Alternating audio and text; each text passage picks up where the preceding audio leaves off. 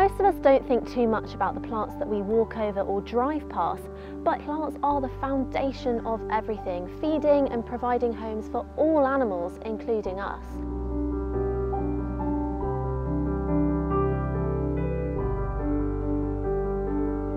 This is spreading hedge parsley. You'll see they have loads of little spikes and they latch onto any passing animal or person, and that's how the plant spreads. This pointed seed is shepherd's needle, whose leaves were used in salad for many years.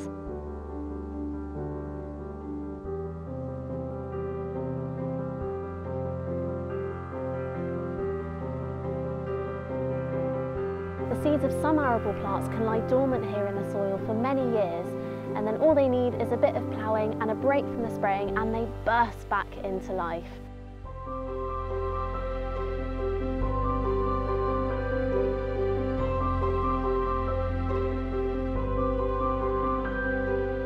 This is our biodiversity bank account.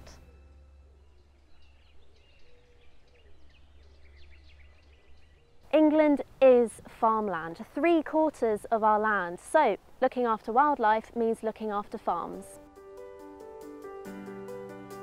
This landscape has been created by a partnership between soil, plants and farmers, where the role of people as parts of nature is so important.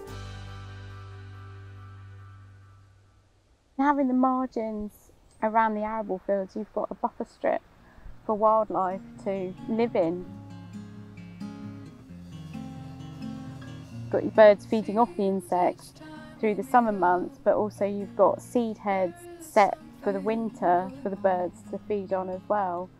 And birds are natural pest control, disease control. People are actually starting to recognise that your own well-being doesn't just come from earning good money, it comes from essential happiness and time in nature. Who isn't happy sat in a field of flowers? How can you not smile? Such a painful pleasure, spending time with the one you love, thinking of. It's a seriously hard life being a farmer, under intense pressure to feed a nation and at the mercy of unpredictable weather. But it's our farmers who can protect England's essential wild diversity.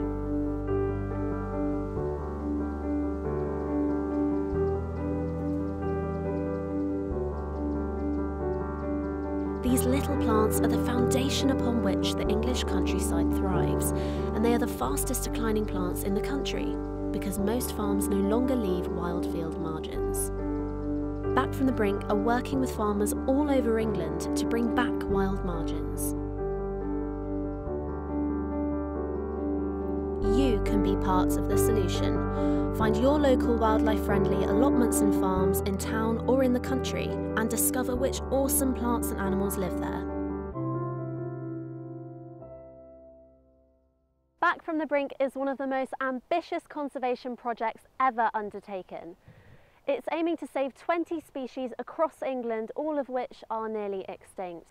It is the first time ever that so many conservation organisations have come together with one focus, and the power of collaborating like this is really beginning to make things happen. Much of the success, of course, is down to the local people. So far, over 2,000 people have volunteered to help Back from the Brink. This amounts to over 4,000 days or 10 years of working days given for free to protect our wildlife and wild places. Incredible.